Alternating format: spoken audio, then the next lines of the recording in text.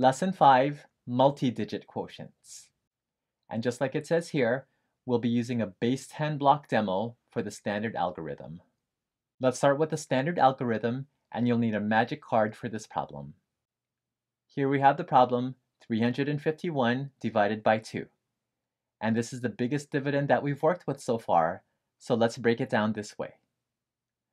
We'll divide the hundreds first, regroup if necessary, divide the tens, regroup if necessary, then divide the ones. And if there's a remainder, then we'll write it down. Let's go ahead and use our magic card. Cover up the entire dividend, including the place value names.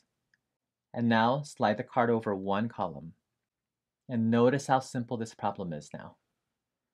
We have 3 hundreds, and we're going to divide it by 2. Can you do 3 divided by 2 evenly? No, so count backwards.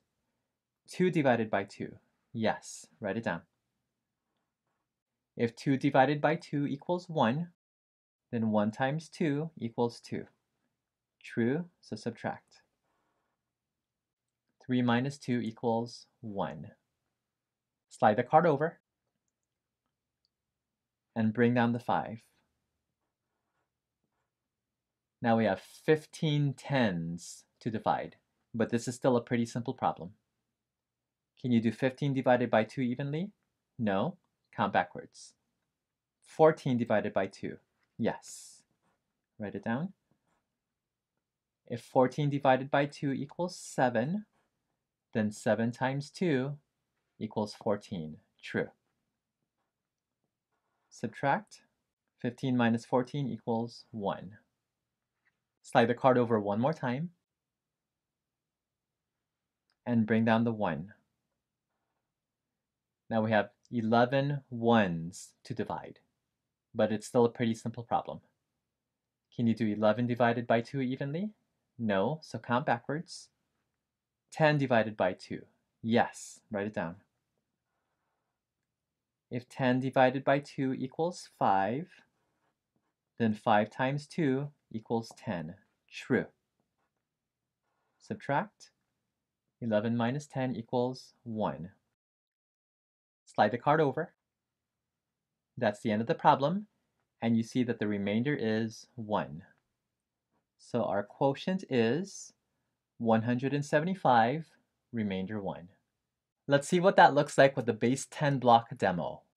Notice here that we have 351, and we're going to divide them by 2. So here is 351 divided by 2. We'll divide the hundreds first, regroup if necessary, then divide the tens, regroup if necessary, then divide the ones, and if there is a remainder, we'll write it down. Now let's use our magic card to cover up the dividend and the place value names. Slide over one column at a time, and notice how simple the problem is. We have 3 hundreds divided by 2.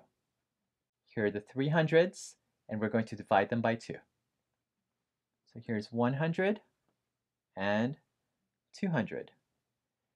And we can't put this 100 into a group because that would make the groups unequal. So we'll leave it here for now. We use 2 of the hundreds, so write it down. If 2 divided by 2 equals 1, then 1 times 2 equals 2. True? Subtract. 3 minus 2 equals 1. So each group had 100, and there's 100 left over. Now let's regroup. Take a look at this 100 that we have left over, and we're going to break it up into tens just like this.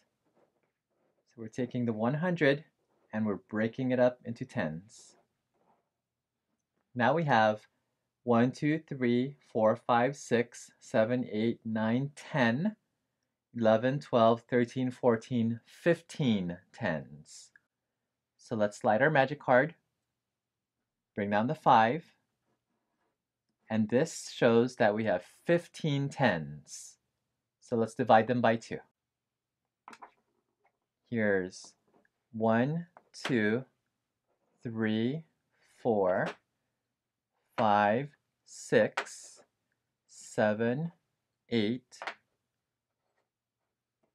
9, 10, 11, 12, 13, 14. And we can't put this one into a group because it would make the groups uneven. So we used 14 tens. Let's write it down. Here's 14. And 14 divided by 2 equals 7. I know that because 7 times 2 equals 14. So let's subtract. 15 minus 14 equals 1. So each group had 7 tens, which you can see here. And there's 1 10 left over, which is right here. Now let's regroup again. Take a look at this 10 that we have left over, and we're going to break it apart into ones, just like this.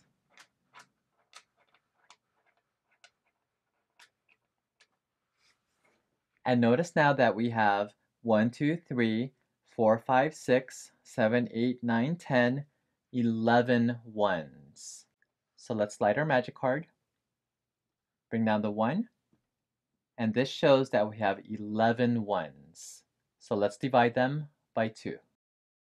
Here's 1, 2, 3, 4, 5, 6, 7, 8, 9, 10, and I can't put this one into a group because that would make the groups unequal, so I'll leave it here for now.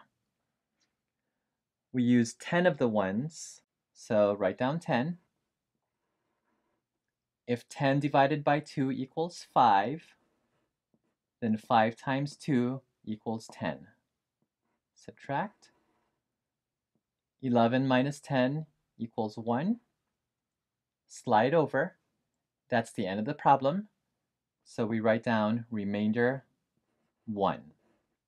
So let's make sure we know what that means. So this means that each group has 175 and there's a remainder of 1.